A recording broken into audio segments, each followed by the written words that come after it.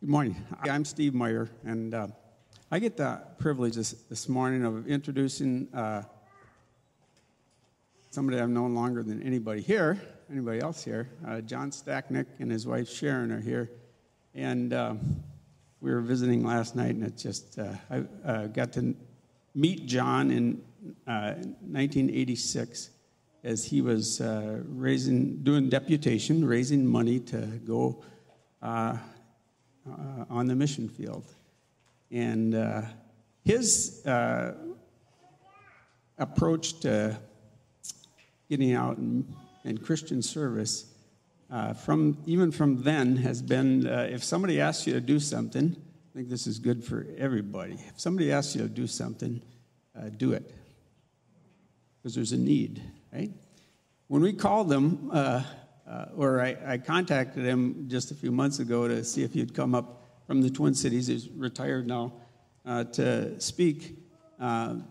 Immediately said he would come, and so we appreciate that, and I look forward to hearing from John again. It's just been good to spend a little time with him last night.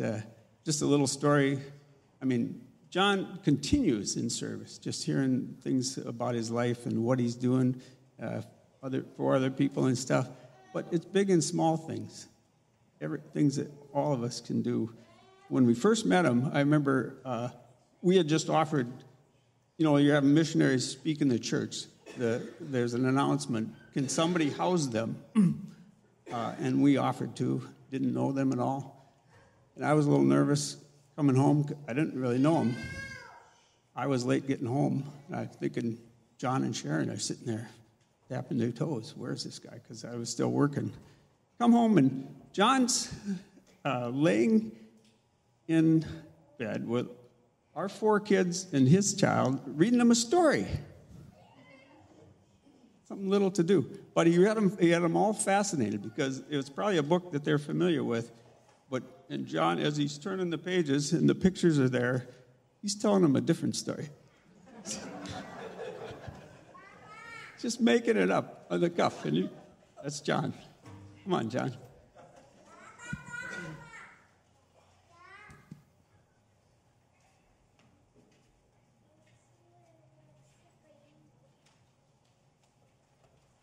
Morning, everyone.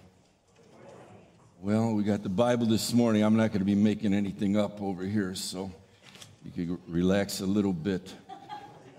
And while it's a privilege to be here with Stephen and Annette, we had our family getaways going back many decades now. We brought our 4 daughters up, and one time I brought a Korean student and 2 Chinese students, and Steve gave us all a ride, and one at a time in his dog sled. So that really kind of rocked our world, all of us. It was a first, but we had so many great times with the Myers and Paul and Karen Johnson here at this church. Also, coincidentally, and Paul's dad and another old farmer guy from western Wisconsin, where Paul's from, were the ones that nudged me into the Evangelical Free Church and into Christian work. Back beginning about 1978, there's Paul and Karen right there. So anyway, just to come here, I could have tears in my eyes right now. So I'm glad to be here, and you're a lovely congregation. I'm thankful to God also. The worship team really warmed us up this morning in getting ready for the message and the presentation. So I'll start by saying that I'm still president of the International Christian Literature Distributors in Minneapolis. They've been in existence for 61 years, collecting used Bibles, used New Testaments, pastoral reference books, evangelism, children's books, commentaries, and Sunday school materials, etc. And you folks had 4 boxes in the back, and Felix, young Felix, the organizer of the church, he had me get those out to the car before the service, and we recruited a couple men to help with that, so they're already in the vehicle. Thank you for those 4 cases. So we do send books all the time, free of charge, volunteer labor, and donated funds. So I'll leave some pamphlets and brochures. Paul put them out on the back counter over there. So if you're interested in that kind of a thing. So that's what we've been doing the last 14 and a half years, among other things. Now that's the main thing we're kind of doing besides kind of personal discipleship and a little Bible teaching once in a while, and some hospitality, etc. So there's some pamphlets in the back there. I'd like to say about that song too, that send the light, and I requested that song actually when Annette asked if you have any preferred songs, and I forgot at the time I requested it, but I can't hear that song without remembering we were in Congo in mission work for a few years, and in some other French-speaking countries as well. But when we were in Congo, then they sent all the missionaries. We were at this Bible school teaching pastors. It was kind of a lower-level Bible school, and they sent these pastoral candidates for 2 weeks upriver to go to, and they dropped them off at different villages. That boat that's in that old movie, The African Queen, it was kind of a boat like that. And we went upriver, the Ubangi River in northwestern Congo, and then they dropped me and another Congolese guy off at one village, and they were dropping people off all over. So we had 2 weeks in these little villages, no electricity, no running water, really out in the boonies. And but the trip up and down the river, that was the theme song. So they were singing not in English, but it was Kumba Pole Oyona Yesu. So they sing, Africans, they like to sing sometimes the same song for like an hour at a time. So anyway, a little sidestep on that one. But this morning, I'd like to share what I think of as my original call to missions passage of the Bible. So back in the early 1980s, I went to the North Central Bible College library in Minneapolis, and I just hung out there for quite a few hours, and I was asking the Lord to give me a passage that would characterize and represent the call to missions that we felt was on our life.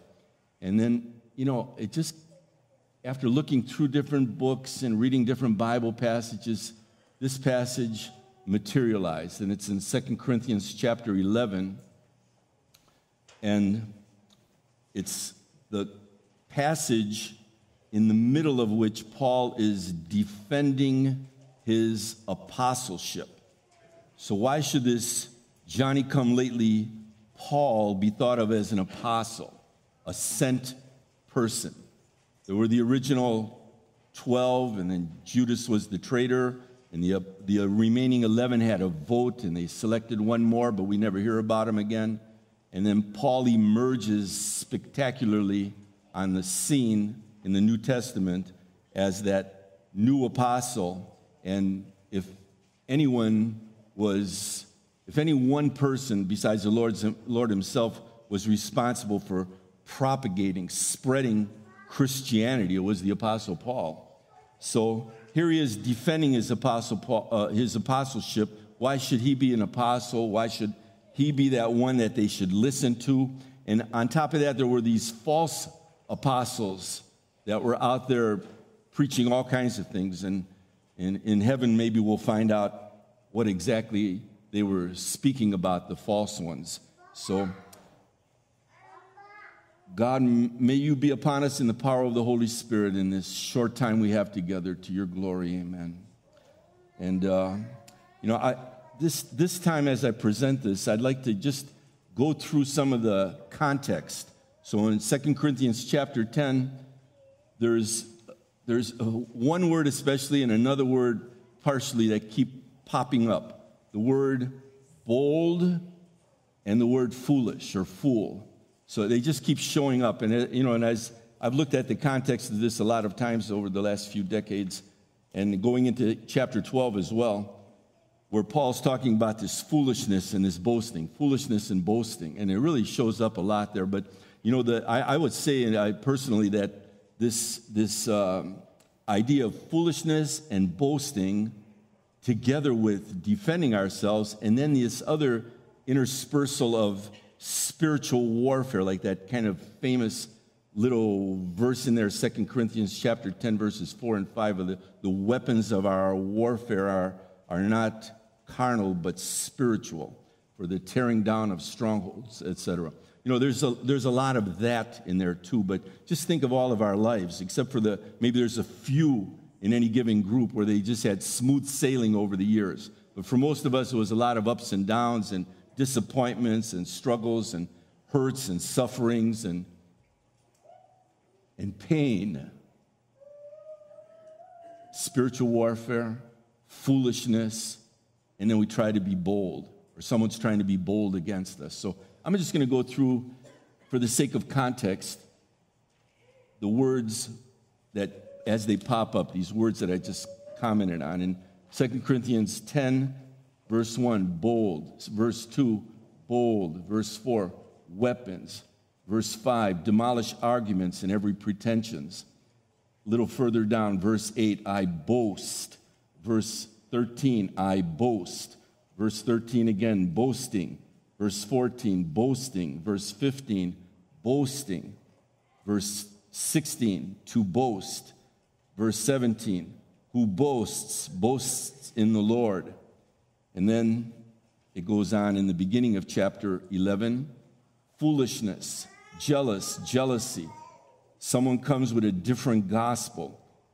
I may not be a trained speaker, but I have knowledge. I lower myself in order to elevate you. I robbed other churches by receiving support from them so as to serve you, not to be a burden to anyone. He's kind of boasting there. And then a little further on in verse 10 of 2 Corinthians 11, nobody in the regions of Achaia will stop boasting, will stop this boasting of mine.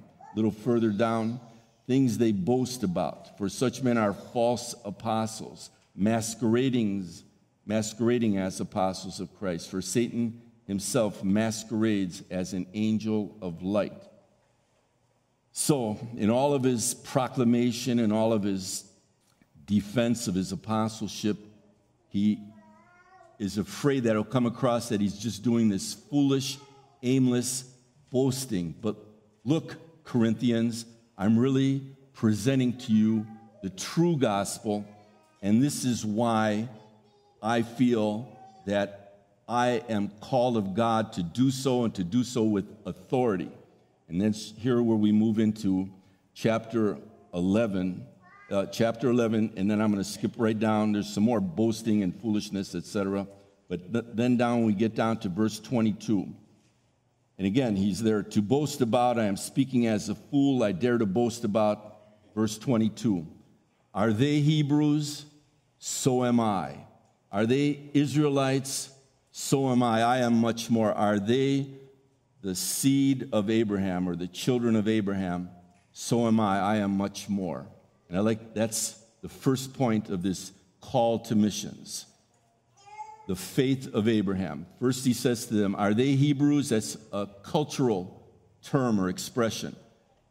He knows the Hebrew feast days and the celebrations and the customs and the traditions, but he's more than that. He says, are they those ones who are criticizing me and calling out against me and opposing me and the false apostles? Are they Israelites? So am I. I am much more. And he says, the Israelites, because that's a national identity, like citizenship. And he knows that they're in the midst of this Roman culture in this Greek-speaking Mediterranean region, yet they're retaining and holding fast and zealous about their Israeli identity, their Israelite identity as a nationality. But then here's the key part. Are they the seed of Abraham? It might say in the King James, but in the other versions mostly it says, are they the children or the descendants of Abraham? And there is where the crux of the issue is. So are they what makes us a child? Are they children of Abraham? So am I. I am much more. And what makes a person a child of Abraham? And the distinction, the distinguishing mark of Abraham, of course, was his faith. Genesis chapter 15. So he takes his son Isaac up into the mountain in obedience to God by faith. He's ready to plunge the knife into his son, and the son's tied up on the pyre of wood and saying, Father, where's the sacrificial animal? And the father, just when he was probably with tears in his eyes about to plunge that dagger into his son's chest, the angel of the Lord stayed his hand.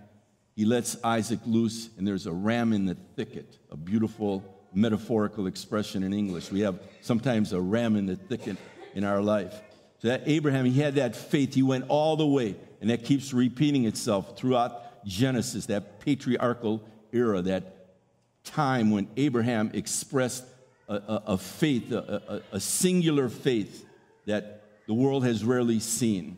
And then that's repeated again. So if we know our scriptures a little bit and we're wondering, we're new in the faith, and we're wondering, what does all this mean about these words we hear thrown around sometimes in theology? Expiation, propitiation, justification, sanctification, glorification, righteousness, justice. We want to find out what those things mean. We go to the book of Romans. Saints, do we go to the book of Romans to find these things out?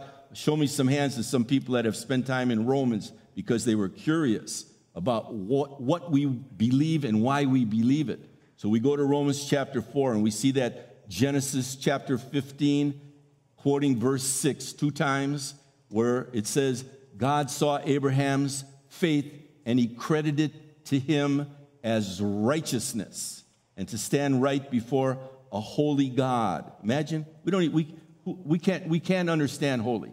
We can't understand eternity. We can't understand creating out of nothing, ex nihilo. Excuse me for throwing out a Latin term, out of nothing. Exit, we all know exit, ex, and nihilo, nihilism, annihilate, nothing, nothingness. Out of nothing, God created the entire world, and here he is wanting righteousness in order to stand before him, and we don't have it. Therefore, Jesus came into the world. God sent his only son to die on our behalf as a sacrifice for our sins. And that kind of righteousness, and somehow Abraham foresaw the justice and the righteousness originating from God, and he believed and he obeyed, and God saw it, and boom, he stamped on Abraham's account, paid in full, credited to him, an accounting term, credited to him as righteousness. And that Romans passage, two places in there, and the whole chapter, actually, chapter 4 of Romans, it's all about that righteousness, justice, accrediting, faith, how we also can be partakers of this eternal resting place in front of the throne of Christ through the work of Jesus. So, this first place, are they the seed of Abraham? And Paul, superficially, he might have just been talking about, descendancy and the common chromosomes and genes. But really, from a Christian, how can we hear this without thinking of that, what was really distinctive about Abraham, namely his faith? So I would say, and I used to think, okay, this is for missionaries, for people that have a mission call on their life. And then later I thought it's for Christian workers, anybody that wants to be involved in the family of God's work. And there's probably, I'm just going to suppose, because it's like everywhere, where there's roles in the church that are undone, maybe cleaning or housekeeping or bookkeeping or whatever, groundskeeping. It could be anything in the world. But it's more than just for the missionaries, it's more than just for the workers in the local church. It's for all of us, really. It's for all of us, beginning this Christian journey with faith, the kind of faith that Abraham had and that God wants us to have, faith as little children, to step forth in obedience, loving obedience to our Heavenly Father and King. The first point on this missionary outline. Verse 23, and that begins a long passage in there. And I'm going to read that to them. Are they servants of Christ? I am out of my mind to talk like this. I am more. I have worked much harder, been in prison more frequently, been flogged more severely, been exposed to death again and again. 5 times I received from the Jews the 40 lashes minus 1. 3 times I was beaten with rods. Once I was stoned. 3 times I was shipwrecked. I spent a night and a day in the open sea. I have been constantly on the move. I have been in danger from rivers, in danger from bandits, in danger from my own countrymen, in dangers from the Gentiles, in danger in the city, in danger in the country, in danger at sea, and in danger from false brothers. I have labored and toiled and have often gone without sleep. I have known hunger and thirst and have often gone without food. I have been cold and naked. Verses 23 through 27. And you know, every time I read this, and I forgot to look up just where it is in the Bible, but few of us have yet suffered unto death, striving against sin. So what do we, most of us, know about suffering? And you know, Steve read at Meyer Home this morning from Voice of the Martyrs, a book, a devotional book, and it was in Indonesia, the jihad of the Muslim majority against the Christian minority. But there's many, many places. You know, the Muslims are, and I don't want to talk again. Muslims, if you have never made a friend with a Muslim background person, make a friend with them. You find out their loving spirits and their hospitality and their care and concern. They sometimes really put us to shame. And I say that categorically. And, you know, I'm not speaking against them, but their religion can be severe and harsh, as most of us know. So places like Yemen, Algeria, Saudi Arabia, and look at even with Syria and Lebanon. It's unsettled after all that's gone on over there in the refugee camps. And I happen to have gone to Lebanon and have seen I think 25% of the population of Lebanon right now is Syrian refugees chased out of Syria, living in tents and shacks on the edges of these desert areas and rocky places and farm fields. And I saw some of it.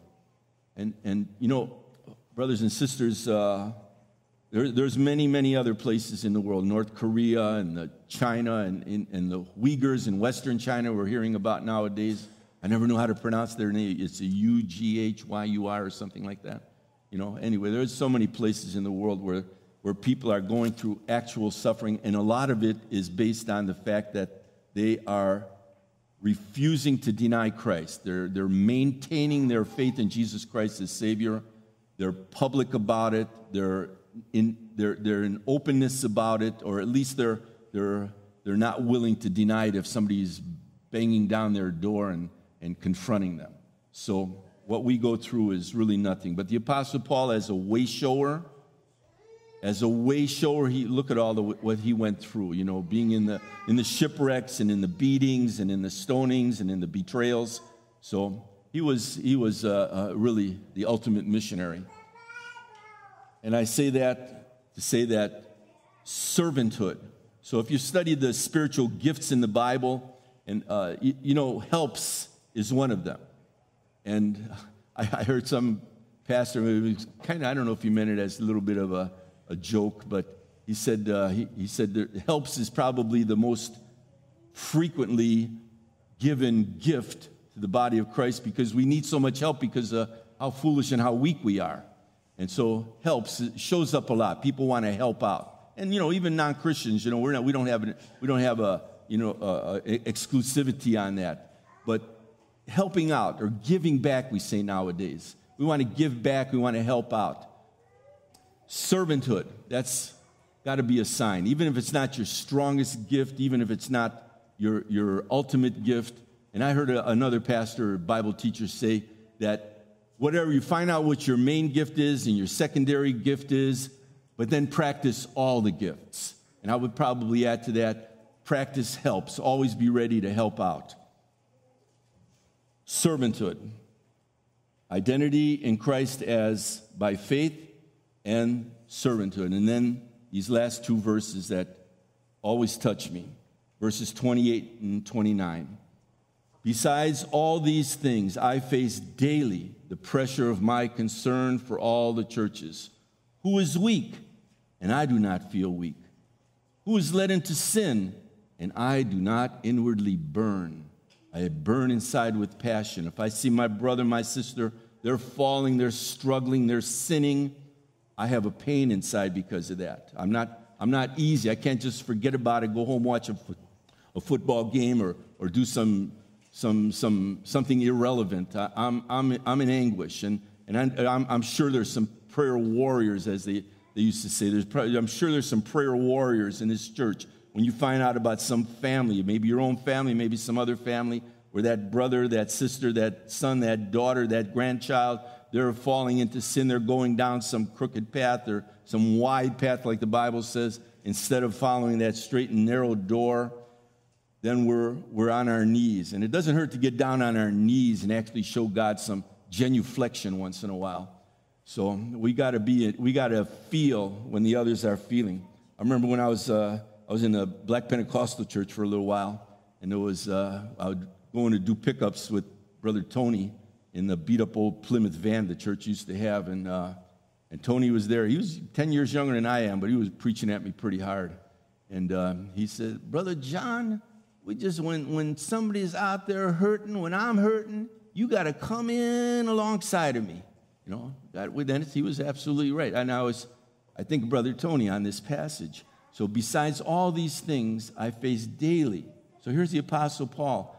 He's been around planning these churches. He's gone back and visited them. He's sent people to them. He writes them letters. And he's in the midst of sufferings. He's in the midst of hardships. He's in the midst of turmoils. And yet besides all these things, he faces daily in his private mind, in his quietness, he's facing daily the pressure of his concern for all these churches. And this is in the book of Corinthians, which is notorious for the kind of nasty little things that were happening among the congregants, the attenders of that church congregation. And he's facing daily the pressure of his concern for all these churches that he's been involved with, that he's loved, that he's planted, that he's prayed for. Who is weak in that church? And he's remembering brother so-and-so, sister so-and-so. Who is weak in that church? Who is led into sin in that local church? And I'm not feeling it. I'm not empathizing with that person. Love for the local church. So we got the faith of Abraham.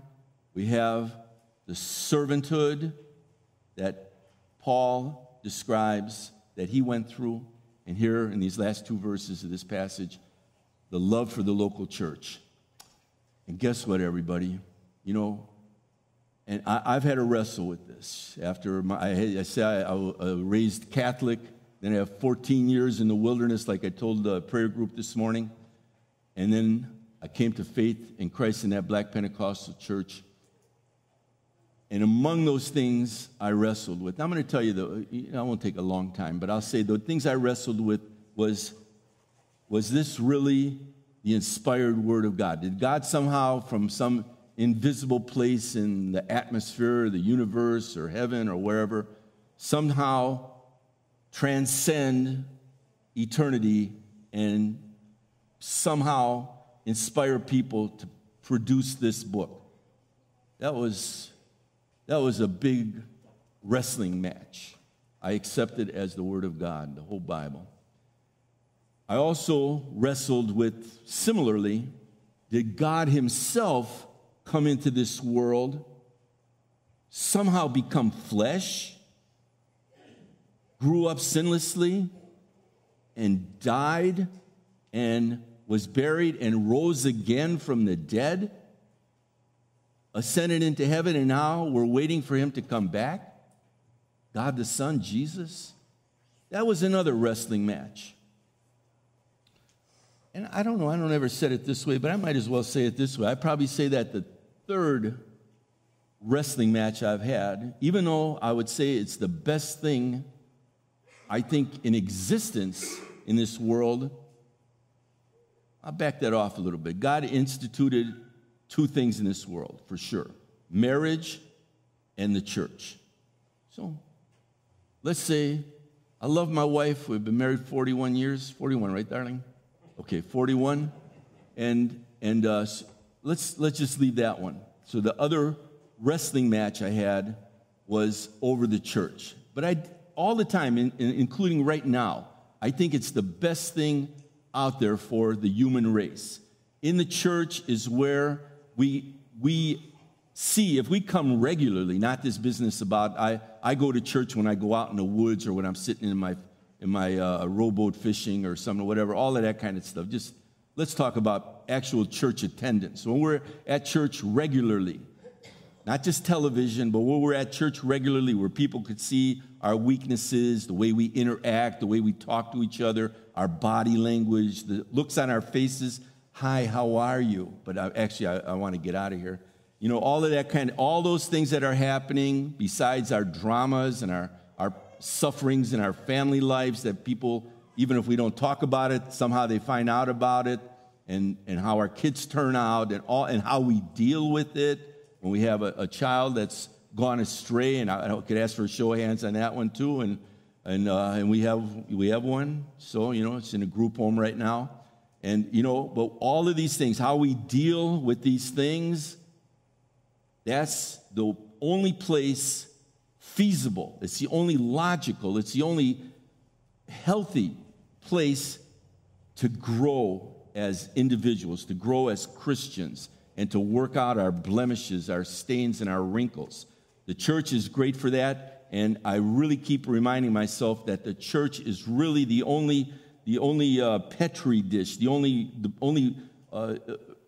laboratory, the only nursery for morals, ethics, and values. And if anybody's going to have a positive impact on society, no matter how much it's broken, how bad the politics are, how much polarization and hatred's out there, if anybody's going to have an impact on it, it's got to be the church.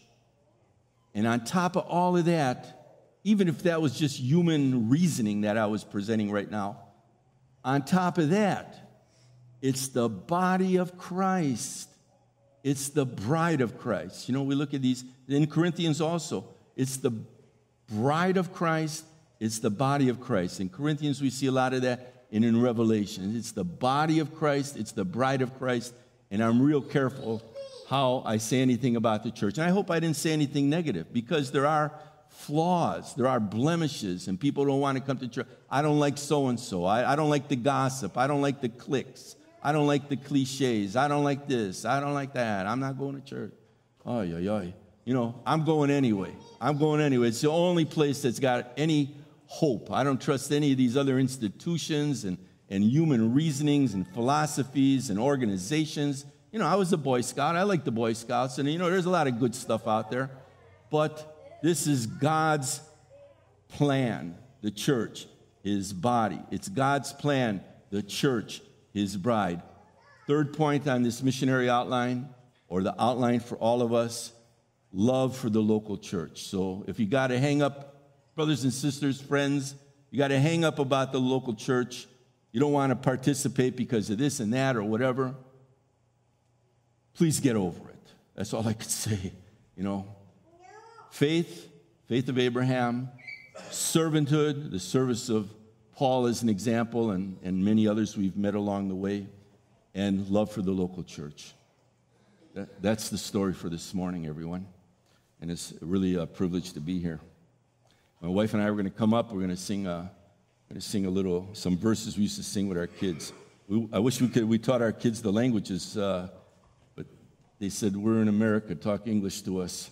So anyway, but we're going to sing a little bit from our background with Christian work.